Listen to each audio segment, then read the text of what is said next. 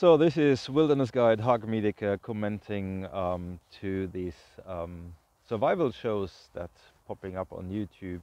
Um, I'm mostly referring to the German ones by Fritz Meinecke, for example, called Seven versus Wild. So these have been some YouTube formats that goes into the third season this year. I've been observing them, looking at them from the survival instructor and wilderness guide perspective. And my main issue is that we are doing those in the first place. Like doing those kind of shows in the first place, I'm wondering, does that help with the survival of our species? Because no matter how, like especially if we are extremely interested in survival, we should be interested in the possible future of ourselves and our children and other species and our whole species. So why are we doing them?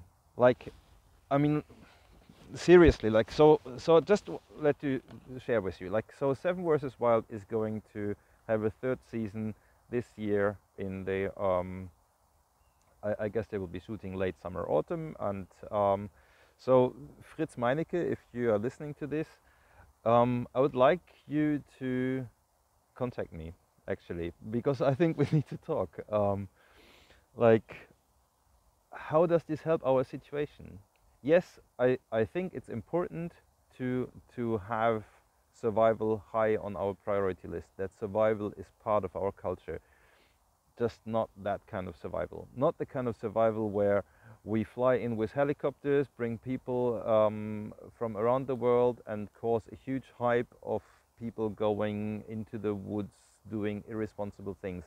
Like stuff that I saw in the first two seasons, there is stuff that really, I mean, like I live in the subarctic, so when I look at the first season, which was also in the subarctic in Sweden, in the place that our species called Sweden, only our species.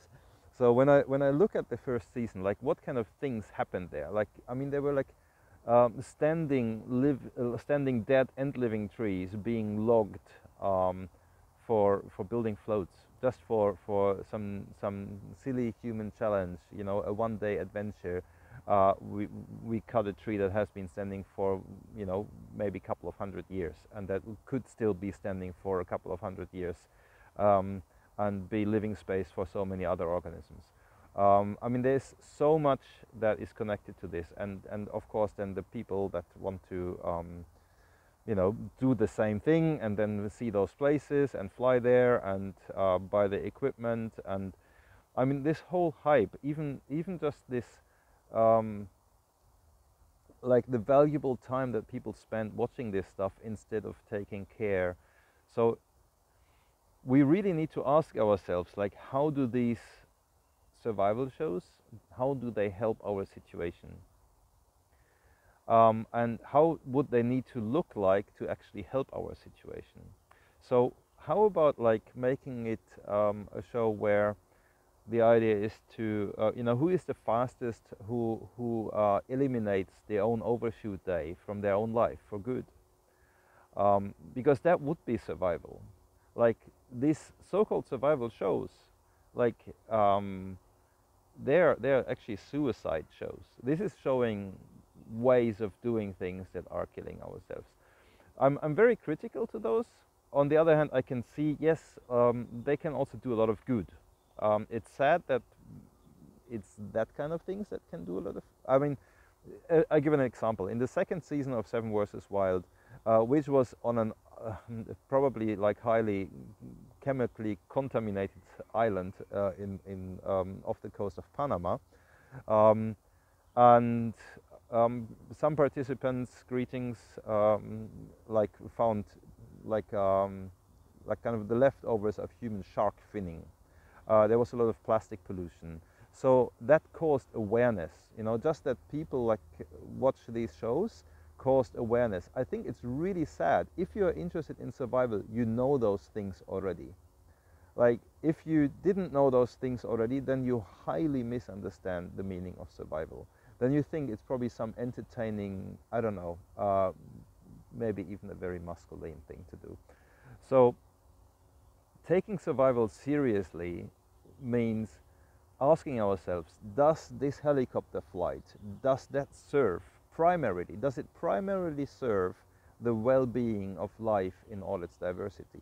Because to give the human survival and our own survival even a small chance, it would need to primarily serve the well-being of life in all its diversity, because our survival depends on the well-being of life in all its diversity. It's really simple. So there's a lot of resources, energy, time, money, lives being used and abused for a lot of things, not just these kind, cruise ships, equally stupid, right? Holiday flights, equally stupid. Sure, they can help, and if we just look, we will find a reason to justify them for ourselves. But it doesn't matter to justify them for ourselves. We need to justify them for our lives. Maybe we don't really understand it yet, like deep in our heart. We understand it easily if we spend more time outside than inside, more time outdoors than indoors, more time outside than online. We will easily understand what life is about. We will understand how our world is affected by human behavior. That is habitat loss, that is biodiversity loss, that is climate change, that is pollution. It's so many things. And so with anything that we do, any use of resources, time, energy and money and lives, we need to ask ourselves, is that helpful? Is that essential? Is it necessary? Is it a game changer? Does it make us better survivors? So if you look into these survival shows, and if you organize these kind of survival shows, please make, no, just don't. Or make them really serious. And I have a lot of ideas how to make them actually really good, and how to make them like good in terms of useful, relevant, helpful, honest. Because what I've seen in season first 1 and 2 of the 7 vs. Wild, and in many other survival shows, this is not survival. This is some weird, I don't know, really a weird image of how life in nature looks like. This is like humans against nature, and we are nature. So if we are nature, we cannot do those things. Or since we are nature, we cannot do that kind of things. So stay home. Do survival. Really do survival. Seriously. Like, we are in a survival situation together, and my life, my survival depends on you doing a proper thing there. That's all I have for that about these survival shows. Have a good time. Thank you very much. And looking forward to comments and feedbacks. And yeah, hello.